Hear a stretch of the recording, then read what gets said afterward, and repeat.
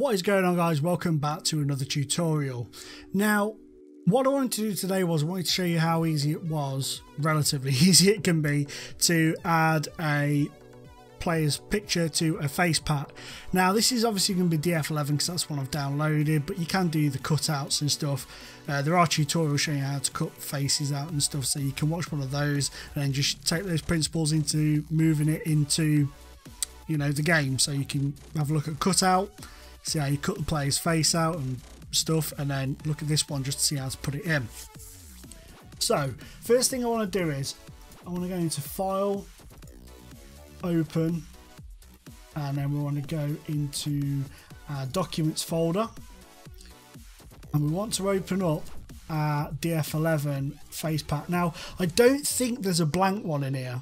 I can't see it. I've tried trawling through and I couldn't see it, so I'm going to just assume that there isn't. Okay, so I'm just going to pick a random picture. This guy here will do.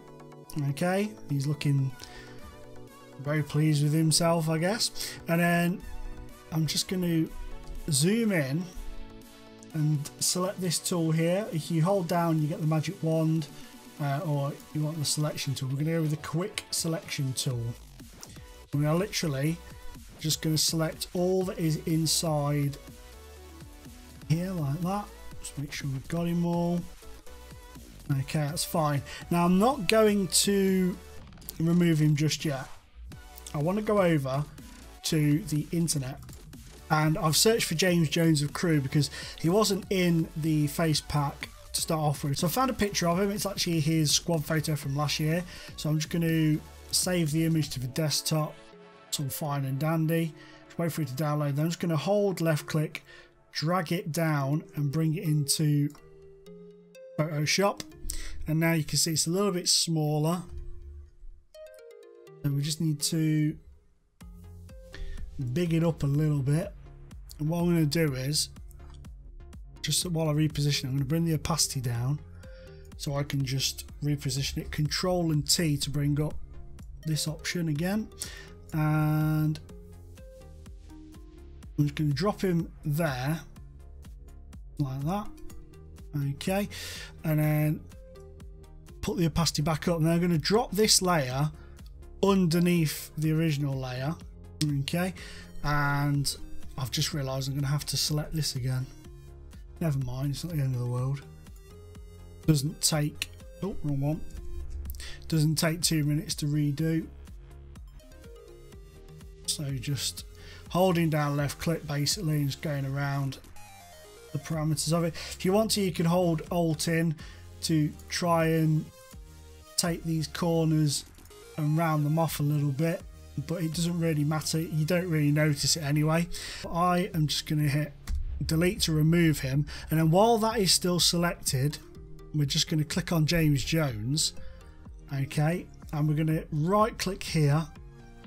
Oh no, first we need to change it, so we just need to make it so that you can edit this by deleting things and stuff. So what I tend to do is just quickly hit the eraser button, click here, OK, and then that does it.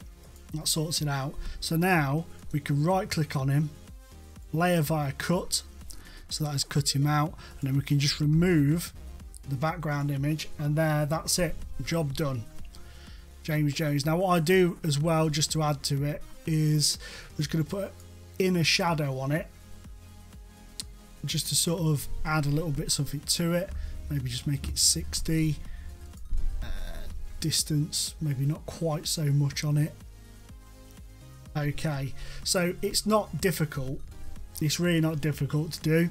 It's something that's relatively simple. Like, there may be even simpler ways to do it. That's the way I do it. I've just got quick at doing it that way, so that's how I do it. So next up, we just need to get him into the game, and to do that we need to find out his player ID. So to do that, it's pretty simple. You can see I've come into James Jones, and as I thought, he doesn't have a picture in the pack, which is brilliant. So what we need to do is we need to get his ID. So we need to go into Preferences, and we need to go to Interface, and we need to tick this box here that says Show IDs in Title Bar. Hit Confirm. It'll take a second to load because it will reload all the pictures and skins and stuff. but it shouldn't take too long. Oh, there you go, it didn't take too long. So his number, I'm just going to make a note of this, is 291111385. So that's his ID number there, 291111385. So what I want to do now is file, save as, don't just save because you'll save everything as the picture otherwise, and we want to select the PNG file type, and then we want to highlight the number because we obviously want to change that, and that's where we put 291111385 in. So hit enter and that will save that into the mega pack. Once we've got that number, we need to go into Documents, Sports Interactive, Football Manager 2018 Graphics, Faces, DF11 Facepack, and then scroll right down to the bottom and just one single click on the config file to highlight it, then right click it, open with Notepad, and that'll open it up. And as you can see, there's a hell of a lot in here. So we're going to scroll all the way down to the bottom. And we're just going to highlight this one. Okay, and then hit Control C to copy it. Come to the end, hit Enter, tab across twice, and Control V to paste it in. So we've just copy and pasted it. Then we're going to highlight this number and replace it with the number of the player we want to put in. 1385, and then we'll just copy that and just highlight that and paste it over there, and then we just need to go to File and Save, and that will save it all in there. So we can close those down. What we need to do now though is File, Preferences. Again, it's very rinse and repeat this. Interface, clear the cache, yes, and then go back in again, Preferences, Interface, reload skin, and that will reload all pictures, skins, all graphics basically for the game. And once it reloads, there you have it. James Jones picture is now in the game. Easy as peas. And you just go into your preferences, switch off your ID numbers if you want to, or you can leave them on. It's entirely up to you. But anyway guys, I hope that's helped you out a little bit. A bit of a simple tutorial really, but just to show you how it's done. You can do that with any picture as long as you get the size right of the picture. If you're not sure about the size, just have a look at one of the other pictures that's in there and just try and resize it. Can be done in GIMP as well if you don't have Photoshop. I'm sure you can do it in GIMP as well pretty easily. Just resize the pictures. If you use GIMP, you know how to use it, you know, so you can cut things out. All this tutorial will show you how to do so. So hopefully that helps you, like I say guys. Please remember to leave a like, drop a subscription if you want to, and I will see you all in the next video. Bye bye.